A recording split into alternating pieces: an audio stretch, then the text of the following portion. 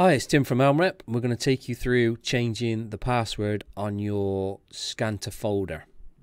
So the first thing we need to do is put the IP address into the web browser. If you don't know the IP address, we can find it from our system and let you know what that is. Right, next click the address book tab. This will allow you in without using a password. All the addresses you'll find listed, click on the address you need to change.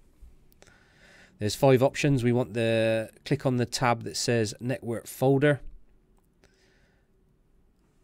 and then you'll see network folder path. If you click the drop down box and highlight address 1, this will be the address that is already in the system, and you'll see the username, and then click change password, type in the password change for your PC, click submit, and that will resolve the issue.